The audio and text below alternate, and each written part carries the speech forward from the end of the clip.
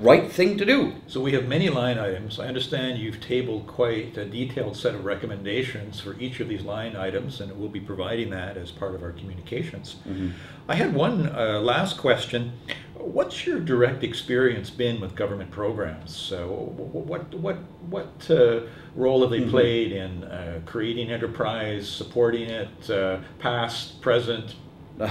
This is a very good question, and I can be quite positive about it. If you go back, let's say 20 years ago, actually a little more than 20 years ago, Mitel applied for an IRAP fund. IRAP is a great program. We were granted, and it is a grant, not repayable, we were granted $250,000.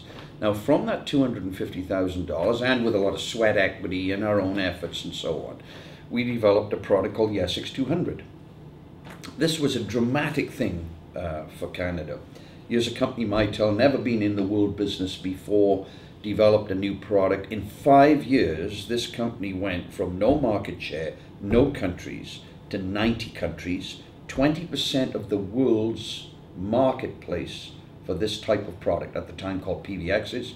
And as if that isn't enough, the share price jumped from $3 a share to the equivalent of 600, and it made many, many very wealthy people, including myself, in Canada. Now that's one example of a very small amount of money, even then. I mean, $250,000, not exactly a lot. But then later on, I started up a company called Newbridge. That was 1986. In that particular case, there was a program, a TPC program, which is matching funds. In that case, I applied for a $5 million fund, repayable $5 million fund with matching. In fact, I went through 3 of those. So $5 million, later on another $5 million, later another 5. So $15 million invested, one could argue, by the Canadian government, but remember, repaid. Now in that particular case, I mean, let me explain to you, Newbridge became a worldwide company, and I really mean worldwide. Even to this day, if you go to South America, if they want to buy a switching system, they call it a Newbridge. I mean, to this day, it's become a generic name throughout South America. So the company grew. Before it was sold to Alcatel, just to table that, the company did $720 million of business in that quarter. So it grew to be a $3 billion enterprise, and I mean, it's pretty widely known. I sold it for $7.5 billion. Made many, many wealthy people in Canada. Now, in my career, I've started up over 80 companies.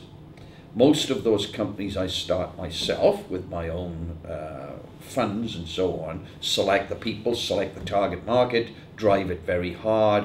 I start up at this time roughly 4 companies a year, just to table it, and I pretty much use my own funds. But then as the companies grow and suddenly they need to start selling the product around the world, I typically look for a second round of funding from the original funding. And sadly, last few years, no VC funding available. I go to London, and I'm known very well in London. I go to the US, I'm known very well in the US, and I can find ways of pulling funding in. This is why many, many companies that are in trouble come to me and say, Terry, you know, I need this funding, I'm going to another round, I mean, who do you suggest I talk to, clunk, clunk, clunk. But sadly, it's, I mean, the whole VC thing in Canada has pretty much gone dry. And it's very sad. I mean, I can help some people, but I can't boil the ocean. There's way too many. Even the people that I know line up, and I mean, I have a busy day. I mean, I cannot look after everybody, but I certainly, you know, do what I can when I can, because I care about Canadian industry.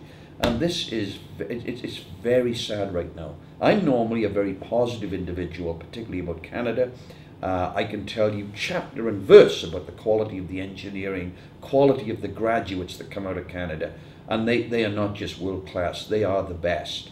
But competing with engineers out of China at $5,000, $6,000 a year, competing with India at $9,000, $10,000 a year, and these are good graduates. We have worldly people here. We have, to this day, clusters, but they're dying. And that's, I find that extremely sad. In my own case, I start about 3 or 4 companies a year, and I'd love to tell you that the Canadian environment is attractive to startup companies, attractive to VCs, but it's not. It simply is not, and at least half of those now are outside the country. That also makes me sad. Well, I want to thank you. I want to thank Terry Matthews, CATA's national spokesman, for really telling you what it is, how it is, and also giving us some very good insights on the line items that we have to address in Canada.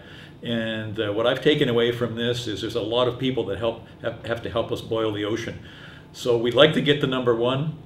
Mr. Matthews has given us some great insights, and I think it's time that we created the team to do it. So Terry, thank you for joining us. We appreciate your leadership.